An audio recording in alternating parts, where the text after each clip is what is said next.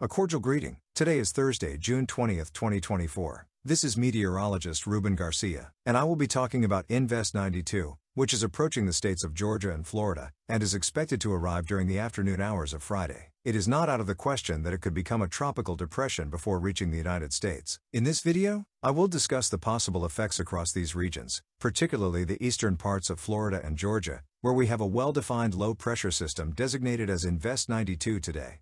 We have observed a well-defined surface-level circulation along with some convective areas developing to the north and northwest of the circulation. Judging by the visible satellite image, this disturbance might be close to becoming a tropical depression as it continues its west-northwest trajectory. In fact, as of 2:30 p.m., a Hurricane Hunter aircraft is investigating the area to determine if a tropical depression has formed. In the infrared satellite image, you can see that the thunderstorm area remains quite active, with thunderstorms constantly developing near the center of circulation. This is why the probability of it forming into a tropical depression appears to be increasing this afternoon.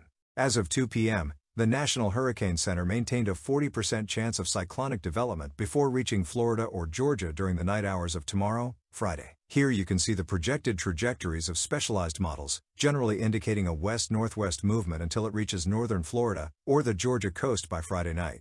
At least the good news is that Invest 92 is surrounded by a lot of dry air, preventing it from rapidly strengthening. Specialized intensity models all maintain it as a low pressure or tropical depression until it reaches Florida or Georgia. So, at least that is good news, as we do not expect any surprise rapid cyclonic strengthening before it reaches the United States. For now, what is anticipated is some rain affecting northern Florida and the Georgia coast. Models project that 1 to 2 inches of rain could fall. Additionally, this low pressure could be accompanied by some tropical depression strength wind gusts, with sustained winds between 25 to 30 miles per hour, which should not cause any major issues across the region. Even so, I will be closely monitoring what the Hurricane Hunter aircraft finds, and will keep you informed of any significant changes in this forecast. Until then, see you in the next video.